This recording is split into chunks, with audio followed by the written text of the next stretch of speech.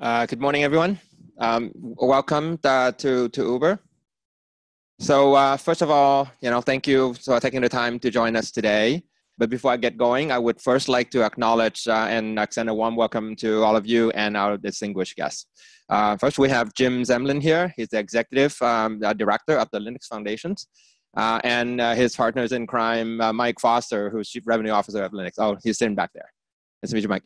And also, we have the privilege of hosting 4 leading researchers from Taiwan as part of our Uber Exchange program, an agreement with, oh, you've moved over here now. Okay. Yep. As part of our Uber Exchange program with the Ministry of Science and Technology of Taiwan. So welcome. Okay. Uber is very proud to and honored to be hosting this summit of open source for all the contributors, users, communities, and leaders to actually meet and exchange ideas. This event reflects our shared understanding of the challenges of building technology at scale and how we can all do it better if we actually do it collaboratively and together and share technologies through open source effort. Okay. Now, having been here from the very early days, I can tell you that the only way we could have built the Uber business from the very the foundation was purely based on the open source technology. When I arrived here 5.5 years ago, we only had 36 engineers, right? And we couldn't have built anything at the pace and scale that we need to build to grow this business without solely relying on open source technology. Postgres, MySQL, Redis, Puppet, Kafka, Hadoop, etc. You name it, we probably use it, and because of that, we were able to stand on the shoulder of giants, right? Build on the work that actually preceded us, and then add our value. Okay. Now, along the way, we were fortunate enough as a company that we get to grow big, right? And as part of that evolution, we actually had to invent new technology to service our need as well. And since we are deeply rooted in our success and our company is deeply rooted in the open source foundation, we feel compelled to actually give back and open source a lot of the great work that we do ourselves so that we can enable the current generation of company and the future generation of company to actually move even faster than the way we have benefited from open source technology. All right, for example, in the ML machine learning area, we have open source Pyros and Horovod. In data visualization, we put out there Keplers and H3. In web development, we have Fusion.js. In infrastructure, we had Jaeger and M3. Right? And some great highlight that I can call out of our open source achievement as a company has been in the last few months or so, we were recognized for having Jaeger as being selected the best open source project for cloud computing in 2018. Right? And Horovod was selected as one of the best open source software for machine learning in 2018. Right, so great testament to our effort of our engineers and also our philosophy of really doing really great work and put it out there so that all of us can actually advance the state of the art together. Okay, next I would like to introduce our keynote speaker for today, Jim Zemlin. So Jim's career spanned 3 of the largest technology trends to rise over the last decade: mobile computing, cloud computing, and open source software. Today, as executive director of the Linux Foundation, he uses experience to accelerate innovation in technology through the use of open source and Linux. At the Linux Foundation, Jim works with the world's largest technology companies, including IBM, Intel, Google, Samsung, Qualcomm, and others to help define the future of computing on the servers, in the cloud, and on a variety of mobile computing devices. His work on the vendor-neutral Linux Foundation give him the unique and accurate perspective on the global technology industry. Jim has been recognized for his insight on the changing economics of the technology industry, and he is a regular keynote speaker at industry events. He advises a variety of startups, including Splashtop, and sits on the boards of Global Economic Symposium, Open Source for America, and Chinese Open Source Promotion Union. I give you Jim. Thank you very much. All right, I hope I can live up to that intro. I'm super happy to be at Uber today for so many reasons. First of all, because you're a neighbor of mine. I live in Alamo Square, just up the hill from your main office down in Mid-Market. And thanks to Uber, my neighborhood now has so many more restaurants to choose from. I'm so very grateful for that. But today, I'm also excited because usually I give like very short speeches. Everyone has adopted sort of a TED Talk forum format these days. And I'm going to be able to talk a little bit longer with all of you about how different organizations, developers, industries from around the world are leveraging open source to achieve just an amazing change in the way that technology is built, and then in innovating in really impactful ways that impact people's daily lives. So I'll start with telling you a little bit about the Linux Foundation itself. We are obviously home to Linux. This is a stunningly successful software effort.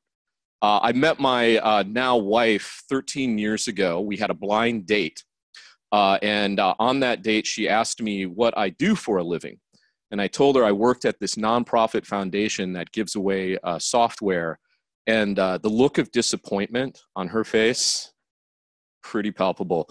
But since then, Linux has really just come to dominate every form of computing.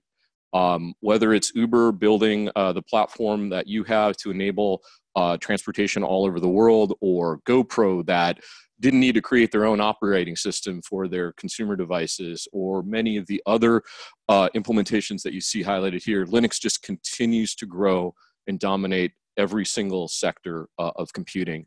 A crazy stat about Linux is that its changes, there are 10,000 lines of code added to, about 8,000 lines of code removed from, and about 5,000 lines of code changed in Linux every single day. Every day. It changes 9 times an hour. It's insane. It's the fastest and continues to be the fastest velocity software development project in the world. But since 13 years ago, the Linux Foundation has also expanded into other areas of technology. Whether it's cybersecurity, networking, cloud computing, automotive, you name it. You may be surprised to find out that we're home to the world's largest certificate authority, Let's Encrypt. So Let's Encrypt is a free TLS certificate authority. Just apt-get Let's Encrypt. It makes it super easy to secure your website. We're trying to basically create TLS as the de facto standard for all web traffic, which will make all of our lives more private and make the internet more secure. We have networking initiatives that are helping automate the world's largest service providers that serve over 3 billion users worldwide. In cloud computing, how many people have heard of Kubernetes? Anyone? All right, it's the hottest, fastest growing open source project right now. I literally just got off a plane from Shanghai, where we had 2,700 developers for our Cloud Native Computing Foundation event there. Interesting thing about cloud computing is we're now seeing not only with Kubernetes the move towards this container microservice-based infrastructure and development approach, but actually we're seeing homegrown projects in the Cloud Native Computing Foundation coming out of places like China. No longer is the West the only place that are creating open source projects, but now there are new ones coming out of places in Asia, and particularly in China.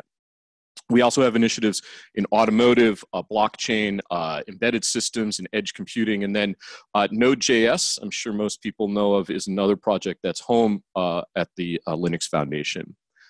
We really are, if you think of it, a market maker for technology. What we do is build ecosystems that impact how developers create code and how users actually use that code in whatever they do. And we were really proud last year to be sort of honored from the ST Times, which is an influential magazine here in Silicon Valley, about our role as an influencer. What's really interesting here is to see 3 of these companies that really are influencing the future of tech are open source based: GitHub, Red Hat, and the Linux Foundation. I'm proud to say that the Linux Foundation is the only independent company standing still. A year later, both Red Hat and GitHub have been acquired since this award happened. Unfortunately, we're a nonprofit, so no one's going to buy the Linux Foundation anytime soon. We have thousands of organizations who work with us. We're adding a new member every single day. Tens of thousands of developers work on Linux Foundation projects, and we create billions and billions of dollars in shared value in our organization. And so you kind of look at all of this, and the big question that I think people ask me all the time is, how does a software organization like the Linux Foundation become so impactful, so successful? We only employ one developer. Now, he isn't actually a very good developer. It's Linus Torvalds. He still works at the Linux Foundation, and he didn't just write Linux, he wrote Git as well. That's like 2 holes in 1 in golf, right? This guy is actually a very prolific developer. But how do we do it? We don't even have any developers. And I would actually ask the same question to this audience. How does Uber become such an important transportation company without any cars? And I think that's the insight, is that we have a great affinity with organizations like Uber, because I think Uber, similar to the Linux Foundation, understands the power of community, understands the power of platforms, understands the power of demand-side economics versus supply-side economics. And that has really changed the world. You know, whether it's the work that you do at Uber or, you know, Alibaba is just a great example. Do you know that they transacted $33 billion worth of commerce in one day, just about a week ago on November 11th, Singles Day in China? $33 billion. They did more in 1 hour than Amazon will do all day on Cyber Monday. It's amazing, because they understand the power of networks, because they understand the power of communities. It's amazing.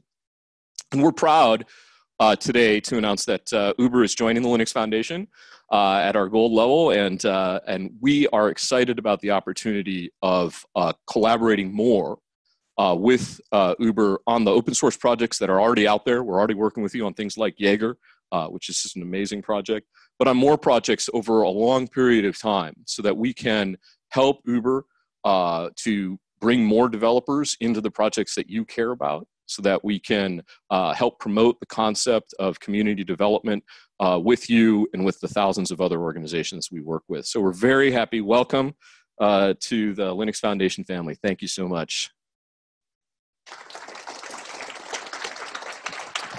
So of course, the first question I get is like, how do you do all this without any engineers? The second question I get is, how can you make money with open source if you give everything away? And again, that was my wife's first question back 13 years ago. And I thought it would be worth spending a little bit of time on that today. And I like to think of it in 2018 to answer the how do you make money on open source by talking about the Torvalds effect. Just this year, in 2018, 2 organizations directly based, literally directly based on code that Linus Torvalds created, were acquired for a collective $40 billion in value. That is a daunting amount of money. Do you know that the 3 founders of GitHub own more stock in Microsoft as individuals than Satya Nadella, the CEO? The only individual shareholder in Microsoft that owns more stock is Bill Gates. The second, third, fourth shareholders are the 3 founders of GitHub. That's how valuable the Microsoft found GitHub and open source. But it's not just projects based on Linus. This is just in 2018. Look at the amount of commercial outcomes based on open source software, a collective $65 billion in market capitalization. That is a stunning amount of money, and I hope it addresses the issue of how you make money on open source. And remember, this is just direct monetization. This doesn't include any of the indirect value being created by being able to have Uber create your network very quickly by leveraging billions of dollars worth of shared code that existed when the company was founded.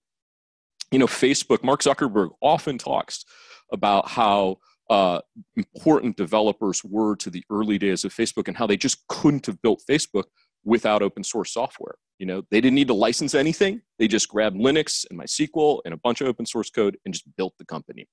really, really quickly. We're actually even seeing M&A of open source projects themselves, where companies go in and buy an entire open source project. Now, this generally is when you have a small project that's owned by a single individual.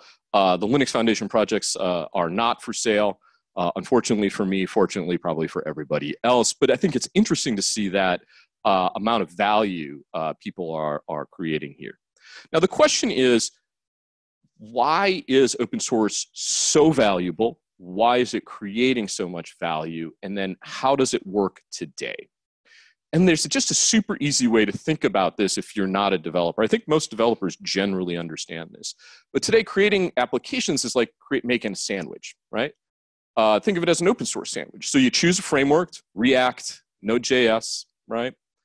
You then write your code. You're building some application to do something, right? This is the code that actually matters to you. This is the code that matters to your customer. You then go and use a bunch of open source libraries to implement that code. You know, why would you go write all this stuff yourself if it already exists in NPM land or anywhere else? And when you look at the total amount of code in any average software application these days, you know, 90% of it's just open source.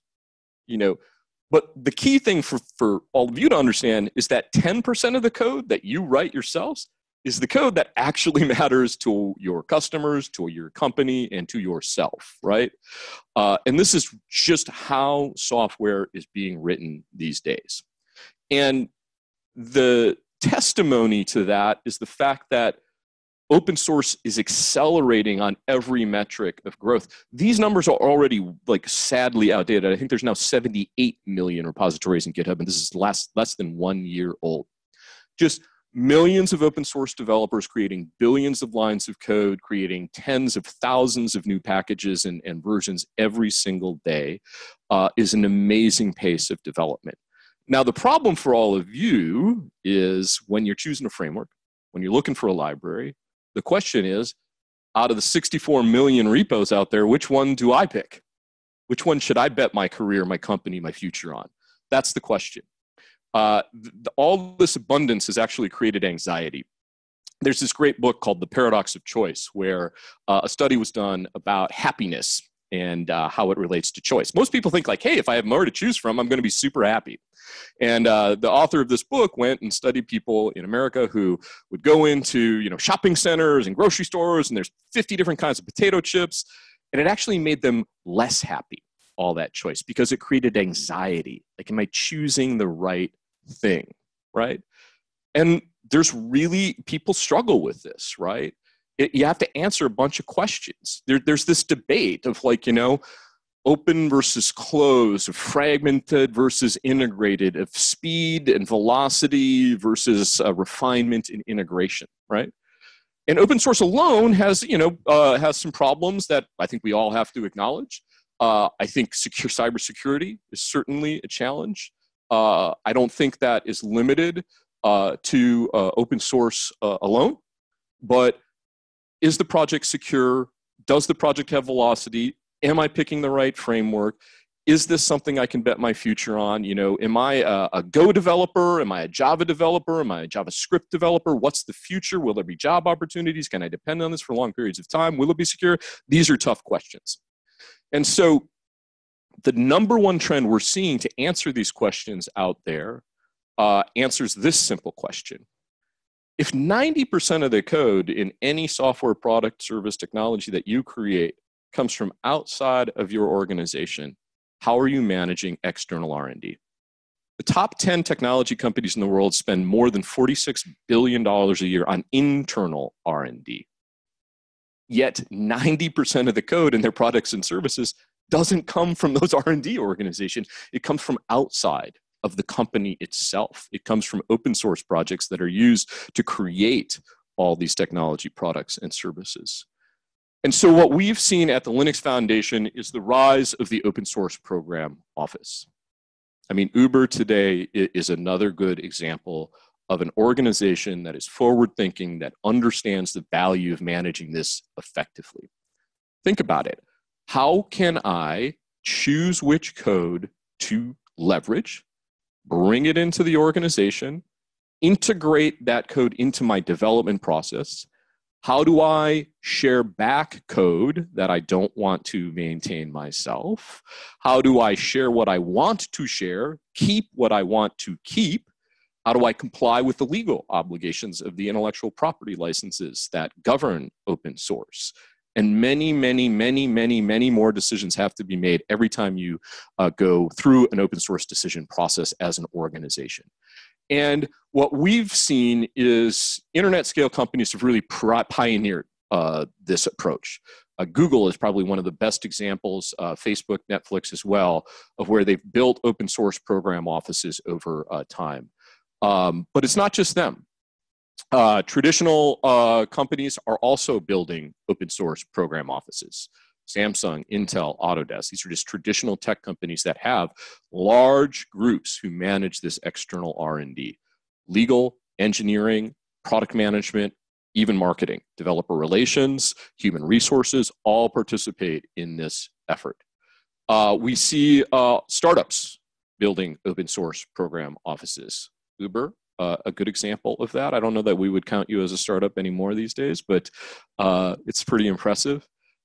Even Microsoft, like I never thought I'd see the day where Microsoft would be a top member of the Linux Foundation participating in every single project that we work on, acquiring GitHub, building an open source program office. It is a crazy world that we live on that open source has made that change. Even governments are adopting open source program offices. And companies are also even creating a open source CTO title, executive open source leads within their organizations. VMware has a chief technology officer for open source that is a position that is a very senior position there. That's how important it is to them. So the question then that I got a lot from folks here at Uber and others is then, okay, I understand the open source program office. I understand there's a lot of open source. What does the Linux Foundation actually do? You seem to be accomplishing a lot, but how do you actually do it? And the easy way to think about how organizations like ours work together with Uber is to think of us as an innovation engine. We take projects that maybe Uber creates or co-creates with other organizations. Those projects create solutions or products in the market. Those products are adopted for commercial use. Generally, the stuff we work on is not stuff that's used by hobbyists. They're mainly used by folks for commercial use. Certainly, hobbyists can use any of the code. There's no obligation for anyone to join our organization or participate in projects to use the code. But generally, they're used for commercial products. And each of those products create profit, create value. And the profit from that monetization of open source gets reinvested back into the project, largely in the form of developers. It's not revenue that goes to the Linux Foundation. We're like a tiny company. But largely, the reinvestment in Linux is in the form of an Intel or a Google or a Facebook engineer who's contributing code back to Linux. And that reinvestment in the form of development begets a better Linux kernel, a faster version of Linux, maybe a version that consumes less power, so your data center is cheaper to run, and that begets more solutions, that gets more profit, that gets more reinvestment in the project, and you have this virtuous cycle. Project, product, profit, project, product, profit, and they're mutually reinforcing each other. That is what all open source projects strive to do. The open source projects that you can count on, the open source projects you want to bet your company on, are the ones that enter into that positive feedback loop of project, product, profit. And so we have a methodology that we've developed over a long period of time to accelerate that virtuous cycle. Working with organizations like Uber to identify collective value for a particular code base that you want to co-develop with somebody else. We'll create an infrastructure and governance model to make decisions about the technology itself. We'll help provide a legal framework, whether it's a license, trademark, patent regime for those. That will then be used to bring other folks to the table. The Linux Foundation is one of the world's largest developer relations organizations. Our events attract 35,000 developers worldwide every single year across 41 countries and 150 events. We have lots of developer engagement programs that will bring people to this collective product code base and help them commit to it. We build documentation out so that we can get people more productive on these code bases faster. We do training in order to get more human capital into Kubernetes or into things like Jaeger more quickly. We manage all of the infrastructure for this code development. And what this does is it creates a diverse set of community participants committed long-term to an upstream project that will then allow those participants to create commercial solutions. Now, this is where Uber comes in, right?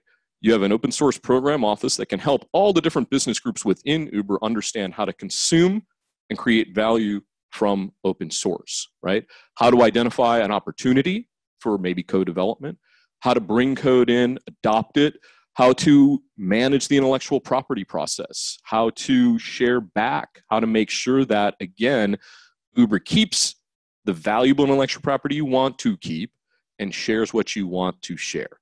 Nobody expects Uber to share every single thing about your organization, to open source your entire code base. You have to think strategically about this, about what is of value to share and what's of value to keep. And then we teach you how to upstream that and provide feedback in terms of how to improve those upstream projects even further. This year, one of the things that we've been doing is the final step, which is to show organizations and measure the collective value of all of this work. So we are working with the world so that they can understand how value gets captured in open source software.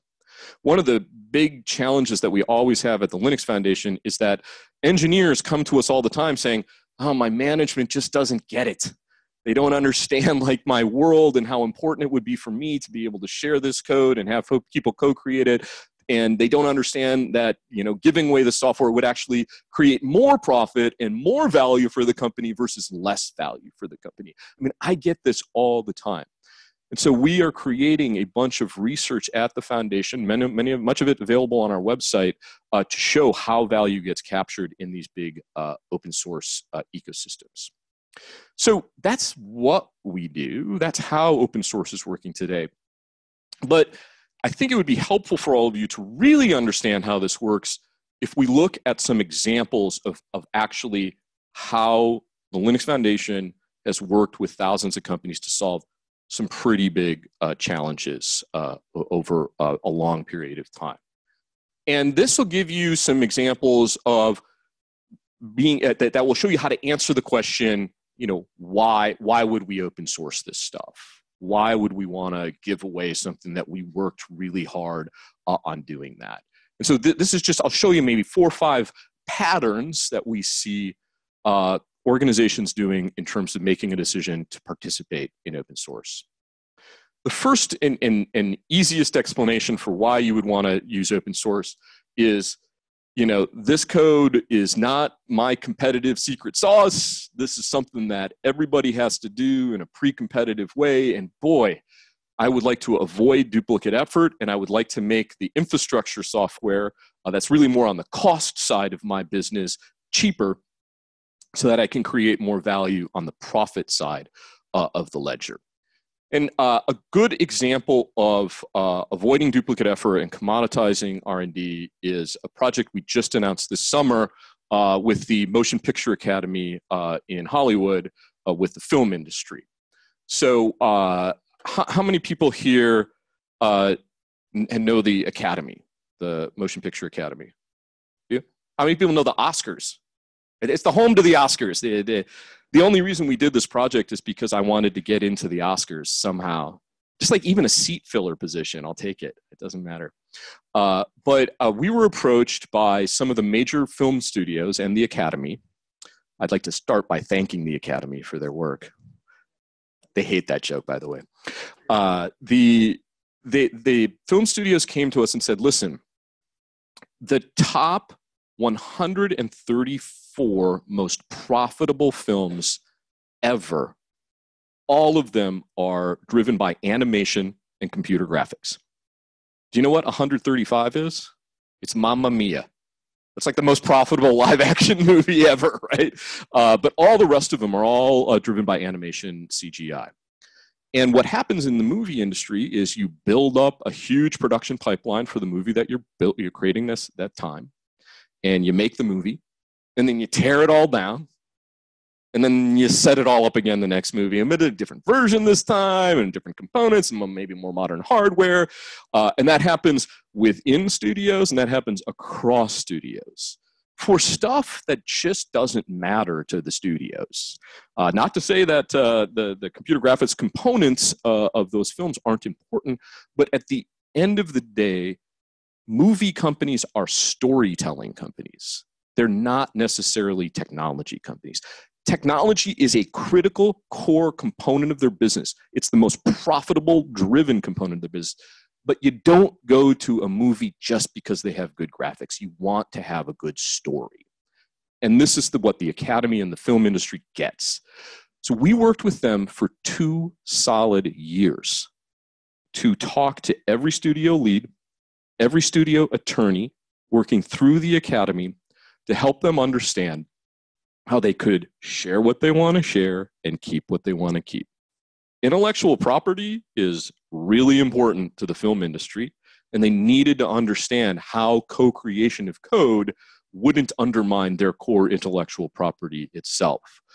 Rob Brito, who's the CTO of Lucasfilm and the president of Industrial Light and Magic, really drove a lot of this work with the Academy. And we've just started to have releases of some of the production pipeline code for that initiative. And I think Rob said it best the other day, where he said that, listen, this is how Industrial Light and Magic is going to find engineers. We're not only solving a problem of duplicate effort and high cost, but if you want to get into the film industry, if you're a developer who really wants to get their foot in the door in Hollywood, go participate in these open source projects. They will actively recruit developers out of that world. And, you know, it may surprise you, but the film industry actually has a tough time recruiting top tech talent because companies like Uber tend to do a better job. So watch out. The film industry may be going after some of your folks. But that's not the only case. Here's another example of, it wasn't for duplicate effort, but really a matter of an entire industry not seeing the innovation that they needed out of their supply chain. So this is an example of the telecommunications sector being essentially locked into a fairly small set of suppliers who were providing the telecommunications infrastructure to run their production networks. Companies like AT&T, China Mobile, Orange, Bell Canada, and so forth. You know, think of them as the phone companies. I mean, obviously, they're much more than phone companies these days. They're integrated telecommunications and internet data center service providers. But these are the folks who run the production networks for billions of mobile phone subscribers and internet users every single day.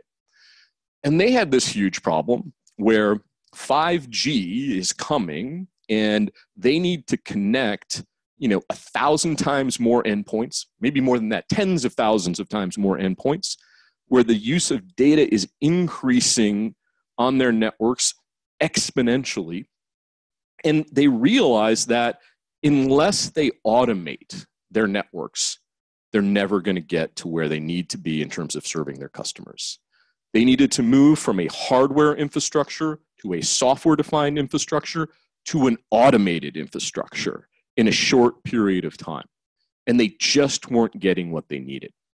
And so John Donovan, the president of AT&T, and other folks throughout the world decided, we're going to go use open source to create software-defined networking for our network infrastructure, to build network function virtualization for routers and firewalls and other components within their network, and we're going to do it in open source. The Linux Foundation worked with China Mobile and AT&T and all these companies to come together on a single code base just on the orchestration layer. There's other components all the way down to data plane services to help them automate these networks. Those organizations today will be able to get to market faster and save billions of dollars by co-creating in this way. And the funny sort of side effect of this is their vendors suddenly started getting enthusiastic about faster innovation, started getting more aggressive about how they price their products and services, and actually started participating in this open source community as well, so that they could actually create more profit for their vendor communities in addition to servicing their customers better. And that's a really effective use case for strategically using open source. Now, the next one here is another easy example, and maybe my friends at Google wouldn't like the way that I characterize this, but they basically, there's this sort of equalizing component of open source that a lot of folks like to leverage. And it's really, to become number one in a tech industry is a humongous thing. Think of Microsoft as the best example of this, where they just created this de facto standard for operating system software. Everyone who wanted to develop code for the PC had to come license Windows, had to use Visual Studio and MSDN tools and so forth. And becoming that de facto lock-in standard, the number one, is massively valuable. Like if you can do it, go for it. But everybody else does not like that at all, right? Users don't like it because they're locked into a de facto standard. Competitors don't like it because they get killed. And so having a level playing field and using open source to do it has become a modern practice in order to balance out competition within the tech industry. And our Cloud Native Computing Foundation is a very, very good example of that, where Google and others saw that cloud computing could be a future form of lock-in for technology if just one or two organizations became the de facto standard for public cloud services.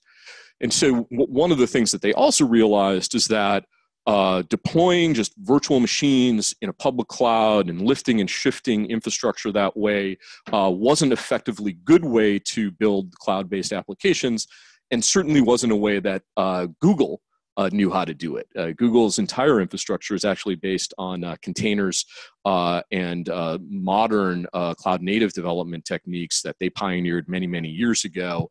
And they wanted to see the whole world shift to that model so that we had a more efficient way to build applications in the cloud.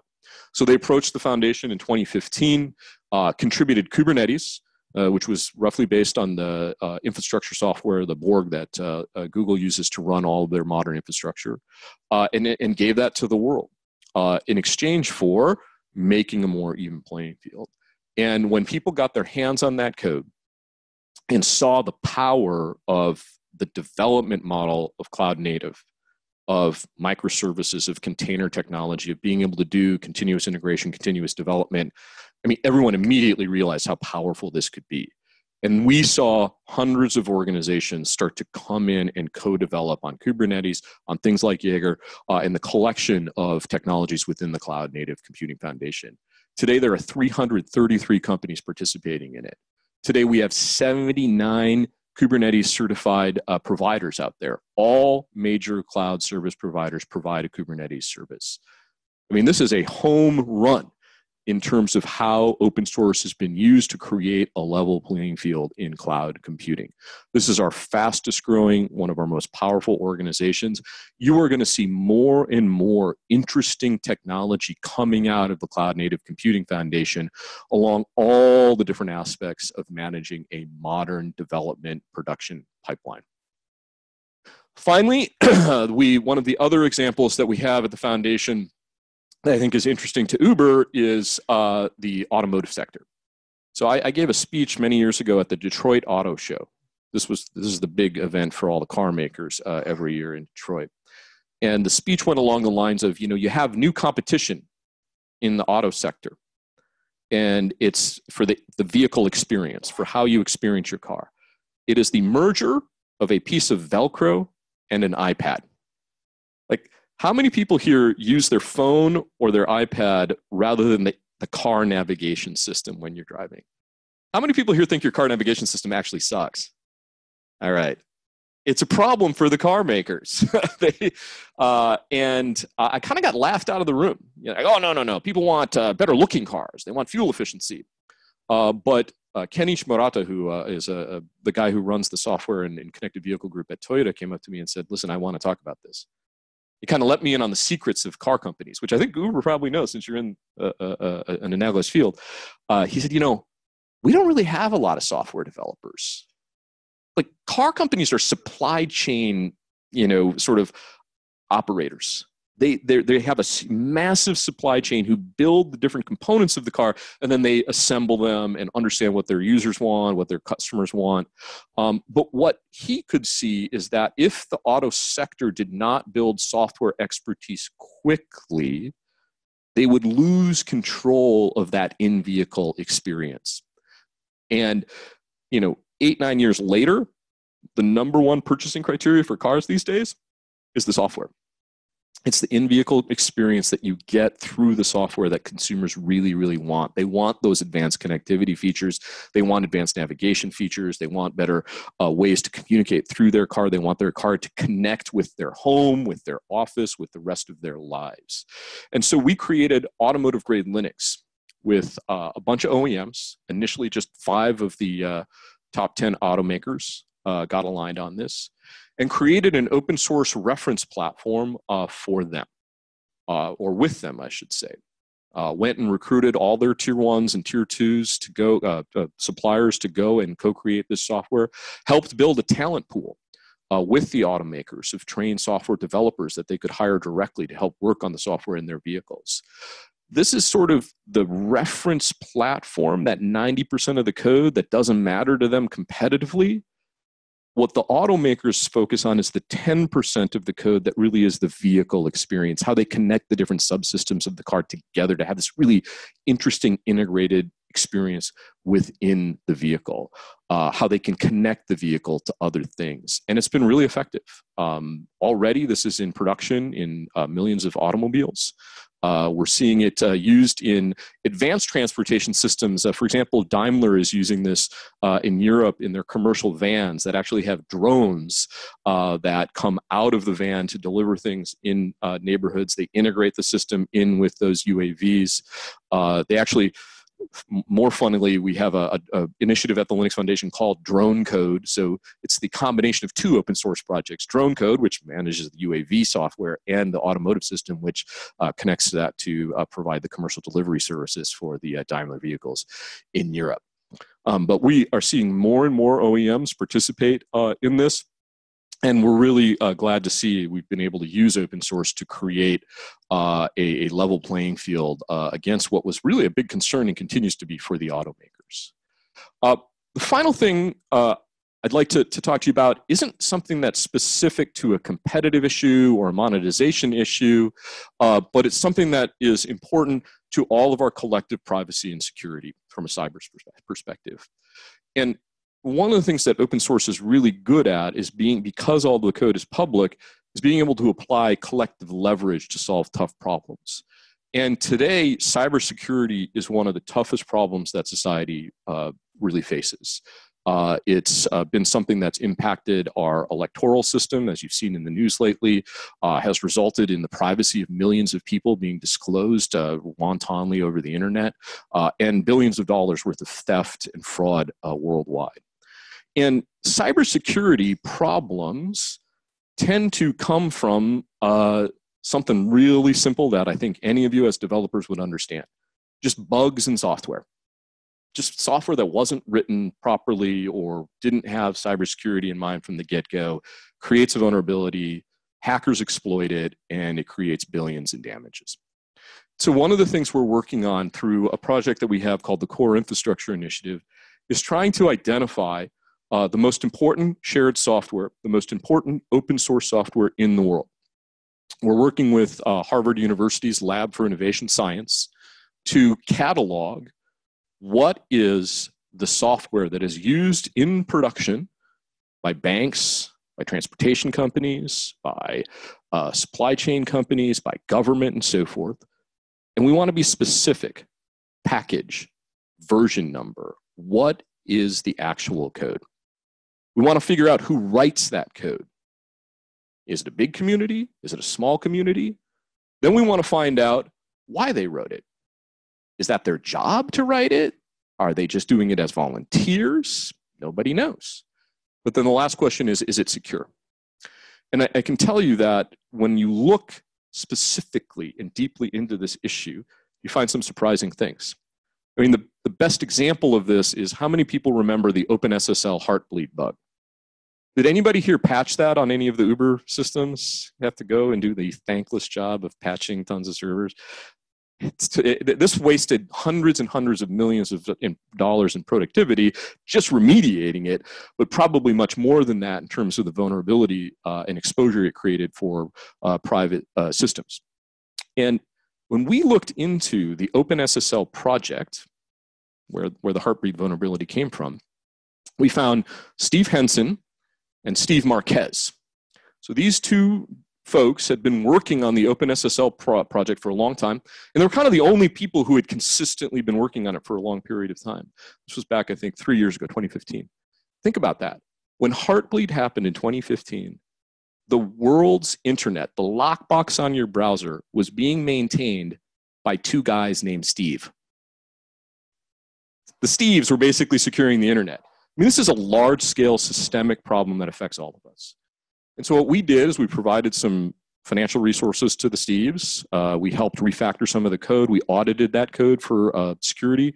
We went and helped them refactor the code, provided better tools for testing and so forth.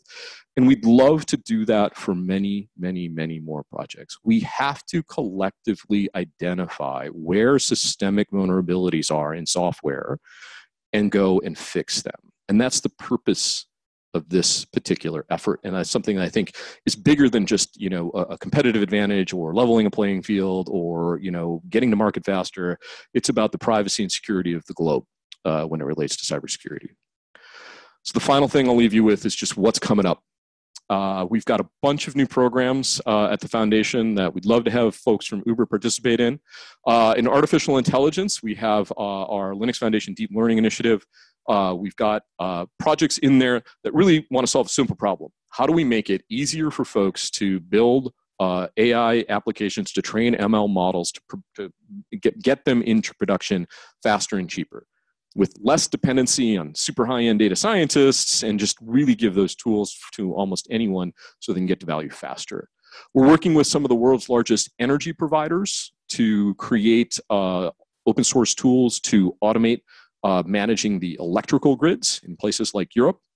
We hope that will have a meaningful impact on climate change by reducing the amount of power through software automation of their electrical grids. In edge computing, we have tools to provide the infrastructure that's going to be needed for low latency applications like autonomous vehicle control and others. We have a project called Chaos, Community Health for Open Source Software. This is to go and make sure that we know what projects are thriving and what are hurting so we can help improve them. And then on open source software management, we have an open chain project that helps organizations make sure that open source is efficiently flowing through their supply chain. Project called SPDX, which provides an automated software bill of materials so you know what open source you're actually running in your system. And then the two group, which is a group of open source program office managers from all of the organizations I highlighted earlier that are working together to develop these processes to manage open source. These are the things I'm talking about publicly, but most of my job is spent working with entirely new industries to bring open source value to them. And then we announce them when they want to talk publicly about how they're going to do that. And that's really the powerful thing that's happening in open source today. It used to be that we measured the success of open source by the number of developers. If we got just a few more developers in Linux, we would do so much better. And then if we got 100 more developers, we would do even so much better. Today, we look at it by wholesale vertical industries. How can we help the energy sector automate the way that power gets managed across the world, reduce the impact that utility providers have on climate change? How do we work with financial services companies to help provide better transparency? How do we work with governments to provide more transparency in government, better land registration, identity systems to make it more efficient? Those are the things that I think open source is going to impact in the next decade. And we're very happy to be here at Uber and to partner with all of you to help make that impact, both for Uber and for the rest of the world. So thank you all very much.